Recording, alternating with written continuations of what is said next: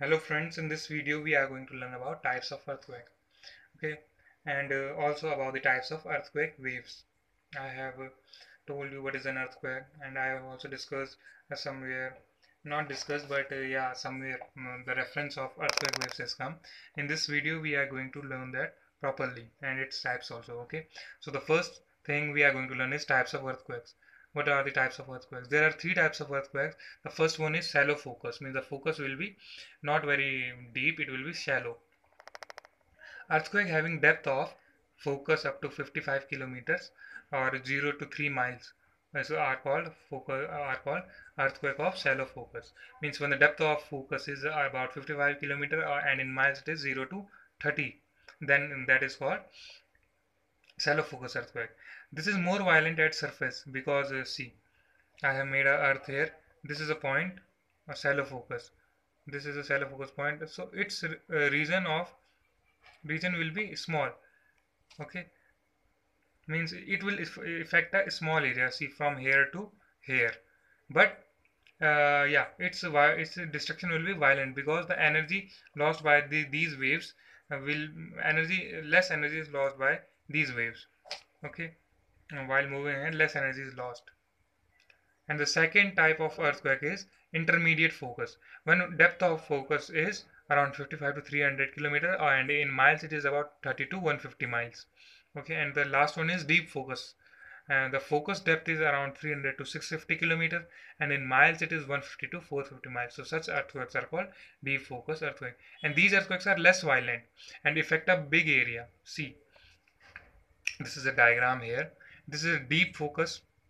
Why it will be less violent? Because it will be less violent because traveling when the waves travel a distance from here to here, it will lose more energy as compared to the shallow focus. That's why these type of deep focus earthquake are less violent than the shallow focus earthquake. But this will affect a large area. You can see here.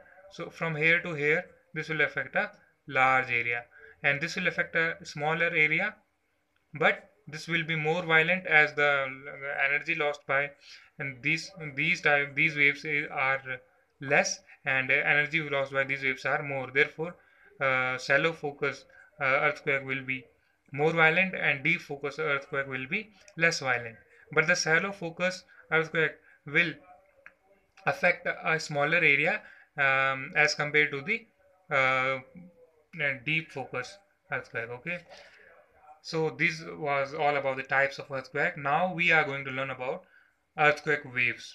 What are earthquake waves? We also call them seismic waves. During an earthquake, seismic waves are generated which is spread outwards in all direction from the focus, and these are of three types. See, if this is earth, this is focus. From here waves are generated in all direction, and the waves generated during an earthquake are called seismic waves, and these waves are of three kinds. The first one is primary waves, the second one is secondary waves, and the third one is surface waves. The primary waves are in short called as P waves, secondary as S waves, and the surface as L waves. Okay, so first we are going to learn what is a P wave. Okay, so P wave are basically longitudinal in nature. So longitudinal means wave that vibrate in a direction in which the particles okay, longitudinal wave is a wave in which the vibration of particle is in the direction of the motion of the wave, as in sound waves. So see, I made a sound wave here. So there are compressions and rarefaction, compression and rarefaction. If wave is moving in this direction, so the particles are also vibrating in this direction. Okay, so such waves are called longitudinal waves, and these waves travel in solids, liquids, and gases also. These waves travels fastest and have short wavelength and high frequency. Frequency means number of cycles per second. Okay, this was all about the primary waves. Now we are talking about S waves. What are S waves? S waves are transverse waves. And what are transverse waves? See, when I throw a stone in water, so the particle oscillate up and down, up and down, up and down. But the waves is transferred in this direction, in all direction, and the particles oscillate up and down, up and down, up and down. Okay, so So the waves in which oscillation of particle are perpendicular to motion of waves are called transverse waves. Okay, and so S waves are transverse waves. These are also known as shear waves. These waves travel through solid only, not in liquid. If this wave does not travel in liquid, these waves do not travel in liquid, and these travel in solid only. And slow in comparison to P wave. Its velocity is slow as compared to the P wave. This wave has high frequency and short wavelength. Okay, and these waves are found in water surface. Now let us talk about the L waves. What are L waves? L waves are surface waves. S waves are secondary waves. P waves are primary waves. L waves are surface waves. These waves are also transverse waves, means oscillations of particle are perpendicular to the motion of wave. When P and S waves reach the Earth's surface, they are converted into L waves. What are L waves? When P and S waves reach surface and there they move, they are known as L waves or surface waves.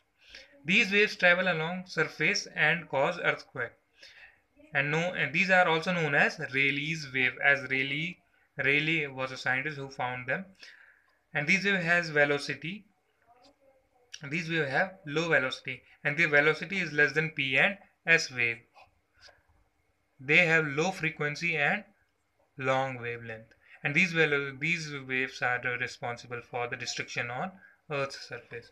This was all about the types of earthquakes and earthquake waves and their types. So these are your notes.